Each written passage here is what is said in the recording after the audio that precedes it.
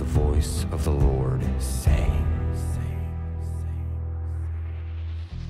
"Whom shall I send? Whom shall I send? And who will go for us?" Then said I, "Lord, here I am. Whom shall I send? Whom shall I send? And who will go for us?" Then said I, "Lord, here I am. Holy, holy, holy is the Lord. The whole earth is full of His glory. Holy, oh holy, holy is the Lord. The whole earth is full of His." I heard the You got to realize that your sin is a stained garment against God. It's like if you jump in the nasty Gulf of Mexico and you have a dirty shirt, you got to wear a new shirt. God wants to give you a new shirt. A new shirt where you have a new heart. He wants to give you a new life, which is significance of a new shirt. And He wants to give you a new heart, which is the Spirit of God inside of you. No longer will you be the same. The Bible says in if you say you belong to God, the Bible says in 2 Corinthians 5:20 that now you will be a new creature in Christ. The Bible says that now you will have the mind of Christ. The Bible says, greater is He who lives inside of you than the one that is in the world. The Bible says that we do not have physical weapons like an AR-15, like a nuclear missile, like a submarine ship, like the ISIS group, like the whole U.S. military, like Navy SEALs. We don't have physical weapons in this fight. We have spiritual weapons to break down strongholds of the mind, because the mind creates sin. The mind creates the lust of the eyes, the lust of the flesh, and the pride of possessions.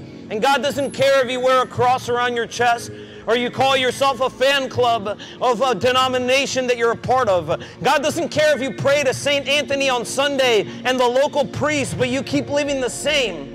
God wants to resurrect you. God wants to resurrect you in the name of Jesus. It's time for a resurrection in your life. How many of you know that God raised up the dead? Jesus only raised up like 3 dead men. Sorry. God raised up a dead boy, God raised up a dead girl, and God raised up a dead man. But now He wants to raise you up. Whenever you're dead in your sin, you're dead. And God wants to lift you up from the grave and be resurrected with Christ. Turn to Him. Where will you spend eternity? Where will you spend eternity? Will you accept Jesus Christ in your life today and follow after Him? Where will you spend eternity? Where will you spend eternity? This is serious. People say that God is not real, but they believe that the devil's real. Say, man, the devil's after me again. But they take no personal responsibility. You cannot do this war by yourself. You need the Holy Spirit. The Bible says that the same Spirit that raised Christ Jesus from the dead will live inside of you. The Bible says, do not resist the Spirit of God. The Bible says, do not grieve the Spirit of God. The Bible says, do not quench the Spirit of God. Do not grieve, test, resist, or quench the Spirit of God.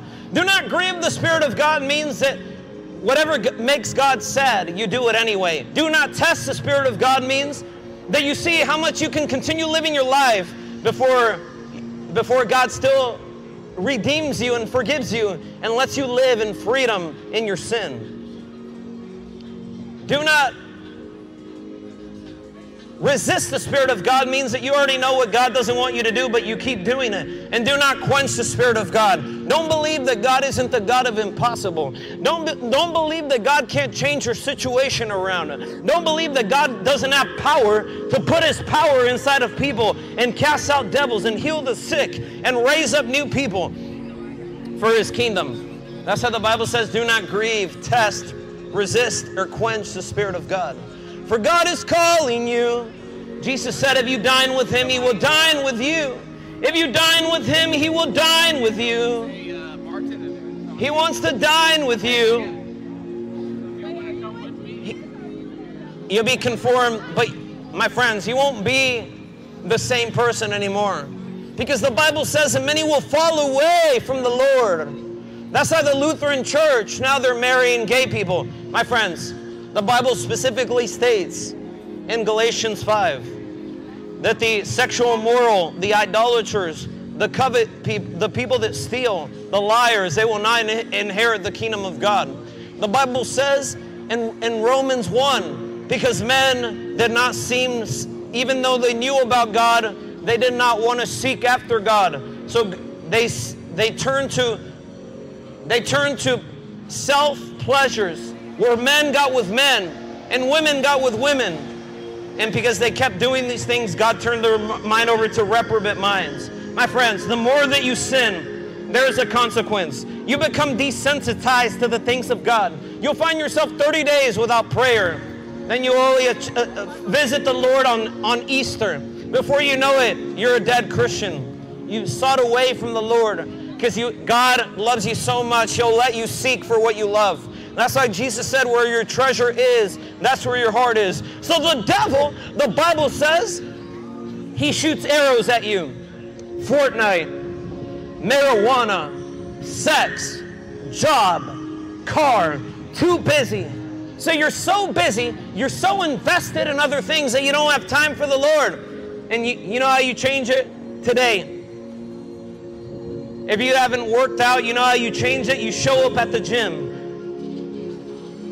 You let go of the sin. You let go of the people. The Bible says, don't be a friend of the world or love anything in it. If you keep having the 5 same friends around, you'll think just like them. By comparison and by fellowship, you'll be just like them. You'll love what they love. You'll support them. You'll get their back. You'll do whatever they do. You'll have their back. That's why some family members will not be your friends anymore. For Jesus said, who are my brother and who's my mother and my brother, but the ones that do God's will? Because Jesus' mother and his disciples were waiting outside the apartment, and Jesus said, I don't have time for those. He spent time with others that were trying to listen to him, because Jesus said that he didn't come for the righteous, but for the lost. And today, if you're willing to come back, make a U-turn back to God, let go of the bars. Let go of the alcohol. God will deliver you of every inch of alcohol. You don't need that in your life. You don't need the wrong partners in your life. You don't need people that are just going to use you in your life. But you got to decide today. The Bible says that today is a day of salvation. Seek for God while you still can. Today is a day of salvation. Jesus said, remember your first love, or I will remove your lampstand from you. He said, consider how far you have fallen. Hold fast to what you still have. And let nobody take your crown from you. Let nobody take your crown from you. I am coming soon. I am coming soon. Jesus wrote 7 letters in Revelation. And the only letter that he had nothing bad to say was about the church of Philadelphia. These churches, they don't exist anymore. But I believe that it's Africa. This is what God wrote to Africa. He said, Africa, I love your perseverance and I see your persecution, Africa. I have nothing bad to say about you, Africa. But I will give you this. Hold fast to your crown, Africa, and let nobody take it from you.